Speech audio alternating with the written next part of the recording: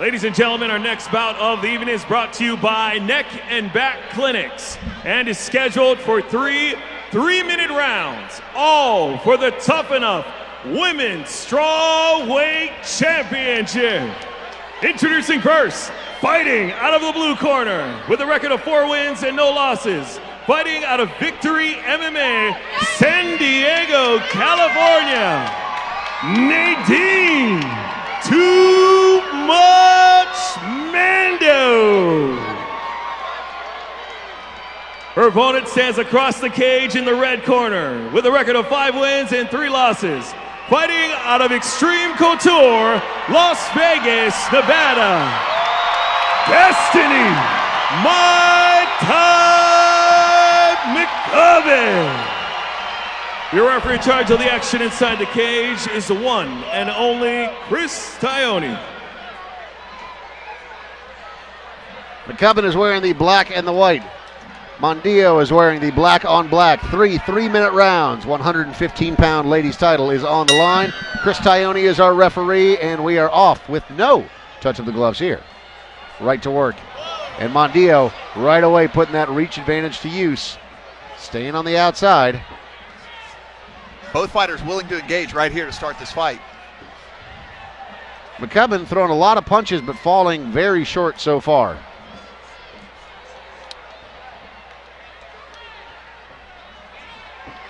Mandiau with a nice little slip uppercut. Lots of punches thrown in the first 30 seconds of this fight, Matt.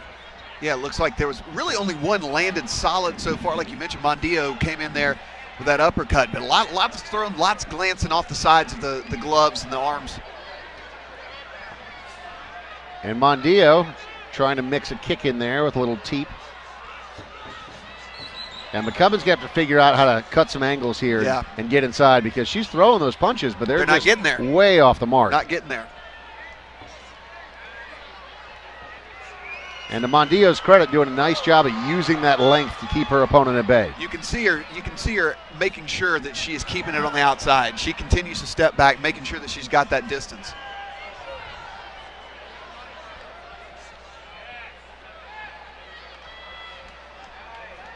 This looks like a concerted game plan. I mean, this is one of those things where she knew she had the big reach advantage. You can tell she's using it to her advantage, and her coach has definitely told her, keep it on the outside, and she's doing it perfectly so far.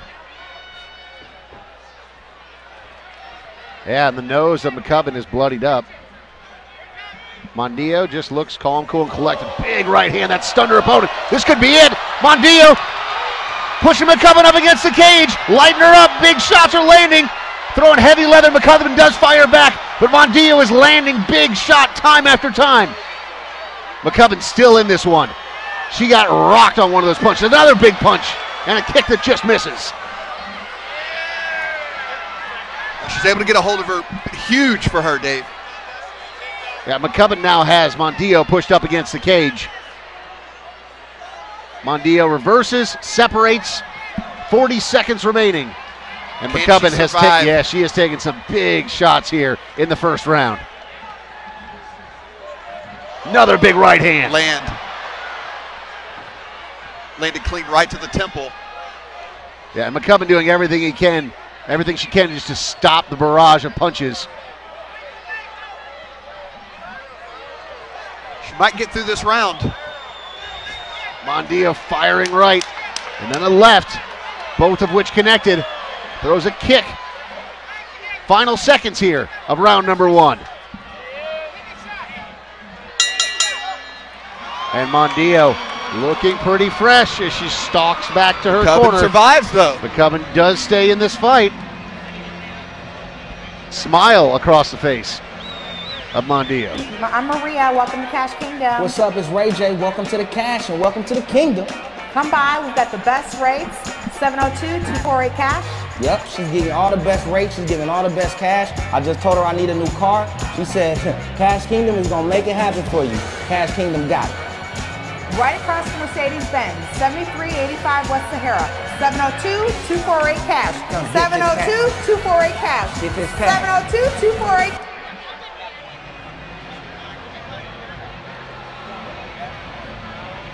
And here we go back to the action from round number 1. You see that reach advantage. Just so much to deal with for McCubbin. Mandiau doing a great job staying at bay. And McCubbin, the only time that she was really able to close the distance and clinch with her opponent is when she had eaten so many punches that her opponent in Mandiau had come in and was trying to finish the fight. Yeah, that was all Mandiau right there. That is 100% her round.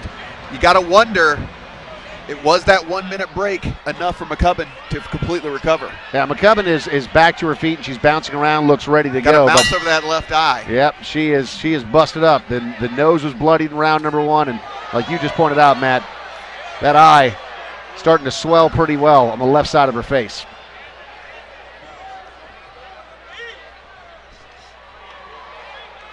Where we're at, we're only able to hear one corner. I did hear Mandiau's corner saying, don't get frustrated that she was not able to finish that first round. That's good advice, just keep doing what you're doing. Take the center of the cage like she is. Keep your opponent circling to the outside, and then hopefully she starts circling towards her power, which she's not right now. To her credit, McCubbin does very much seem like she is aware of what's going on, and she's firing right back. When they get in those exchanges, that's the only time that Mandiau is exposed, but that's a lot to deal with, man. You're eating 4 or 5 punches to try to fire off one. A little bit of blood coming out of McCubbin's nose over there. Mandiau lands again, yep. Yeah.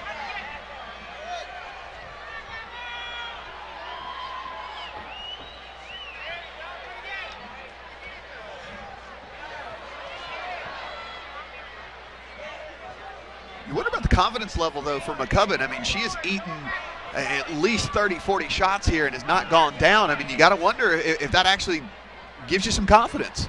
Yeah, she was close to going down in that first round, but managed to stick with it. It's those big right hands that Mandiau was able to load up that stunned her and walked her back to the cage. But, yeah, I mean, that's a good point, Matt. I mean, if she's able to take those shots, I mean, how many of these punches is Mandiau going to be able to throw until she starts to wear herself out? A couple of nice inside leg kicks. A little bit of offense here. Yep.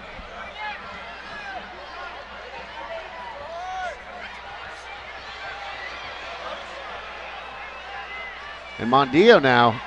Mouth wide open. Mouth is starting to open up a little bit.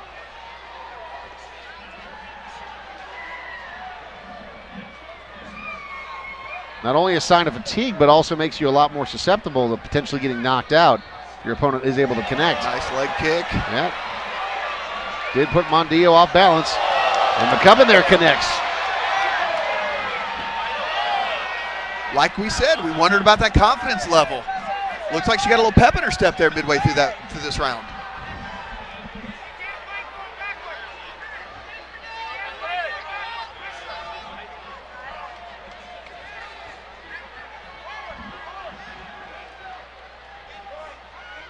Still got to find a way to get inside, though, Dave. Like, still standing on the outside right there, and it's going to be real tough to land anything from out there with such a reach disadvantage. There she goes. She gets inside. She starts landing some punches.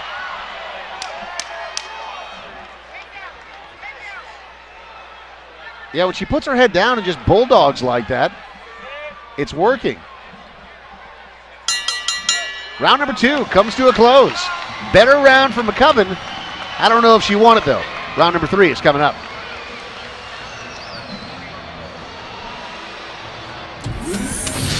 At Sport Clips, we are constantly looking for ways to bring the game to you. That includes our relaxing shampoo. Are you ready for your rinse?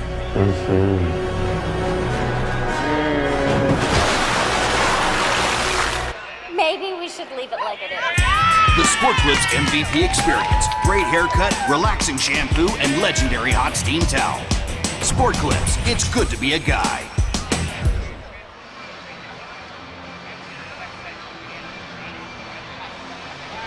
All right, here we go. Some of the action from round number 2. Definitely a better round for McCubbin. You think she got the nod on the judges' scorecards or not quite enough? Listen, this is one of those situations where maybe it goes to the hometown kid, right? I mean, every time she lands, the crowd goes crazy. They're not going crazy for the opponent here. You know, sometimes that can sway a judge. Absolutely. Let's see what happens. Third and final round is coming up. Doctor was in the cage, taking a quick look there at McCubbin, make sure that the swelling wasn't getting too bad on the eyes. Said she looks just fine, and we will see a third and final round. Bouncing up and down. Yep. In round number 2, Mandiau did look like she slowed down a little bit. Round number 3 coming out with a quickness, though. Does look like a concerted effort here. Yes, they see to close that gap.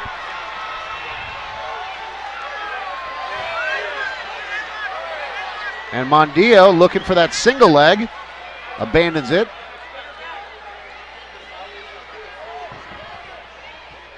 Struggling for position. Nice knee to the body there from Mandiau. Yeah. You see that sometimes when fatigue sets in, right? You don't want to sit there and throw 100 punches. You want to just get the fight to the ground where you can take a breather. Wasn't able to get that takedown. Yeah, and both eyes of McCubbin have taken a lot of damage. It's not swelling to the point where it's going to keep her from being able to see clearly, but you can see the damage that Mandiau has done on the face of McCubbin. You kind of feel like, though, this last minute 54 right here is going to decide this fight. And both ladies smiling at each other in the third and final round. Respect for what they've both been able to do so far in this fun title fight. Listen, still good movement on both sides right here. This is one of those things where sometimes you see he gets big right hand. Big right lands. Mandiau drops McCubbin. Now she's got the back. She's looking for the submission. Is it under the chin? It looks like she's under it. And McCubbin's taking it away. That is the end, ladies and gentlemen. Chris Tione waves off the fight. She did. I don't think she tapped. I don't think she did either. She had separated the arms. I thought she was pulling the hand off. Yeah, I think that may have been a mistake on the part of the referee. She did pull the hand off, but it looked like it was close to being finished. I think the referee stepped in thinking that she may have submitted her, and Mandiau was letting it go, and you hear the reaction from the crowd. I thought she had ripped the arm off. She had. And that was when he stopped the fight. Oh, boy. Yeah, that's a tough way to lose in a title fight for McCubbin. Now, Mandiau, to her credit, did a fantastic job. It may have very well been on the way to winning that fight. Don't get us wrong. But let's watch it here again. So, so what happened was, she was reaching for that other arm. But when she reached for it, she three tap. It looked like a tap. I don't know if I fault the referee that much for stepping in there. Because visually, it looks like a tap. She was actually grabbing for the arm is what happened, and she was coming up short, and it looked like a tap. Yeah, and she's explaining to her corner right now. She's very upset with what happened, and I would be as well if I'm McCubbin. I don't think the referee, it was an error in judgment, but let's watch it again. Easily mistaken. So it looks so tight that she may be tapping out right here. The first and one. Right there, like it's a 1, 2, 3. That may have been a tap, Matt. I don't know. I mean, she's protesting it right now, but from a referee's perspective, I mean, she looks like she's going to sleep. I mean, very upset. I mean, here's Justin Bernard. Ladies and gentlemen, after 1 minute, 40 seconds into the third round, referee Chris Tione calls a stop to the fight for your winner by tap out due to rear naked choke and new Tough Enough Women's Strawweight Champion of the World, Nadine Too Much Mandiau.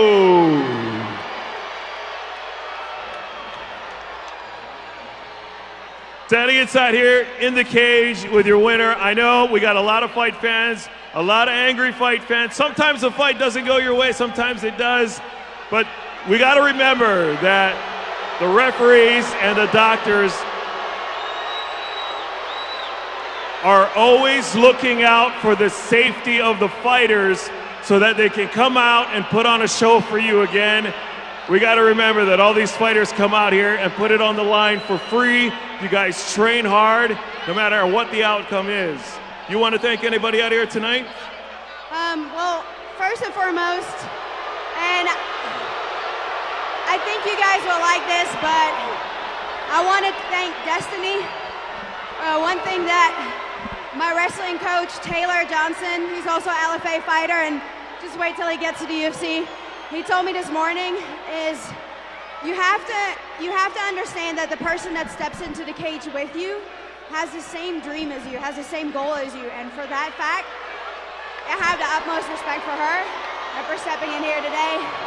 Other than that, thanks everybody from San Diego that came out. Woo, make some noise. Yeah, there you go. Macon, Georgia, who's watching, Rush MMA where it started, and the really cool thing is my family and friends in Belgium are watching this on the live stream right now. So thank you guys so much for making me a better person. Love y'all. All right, congratulations, Nadine.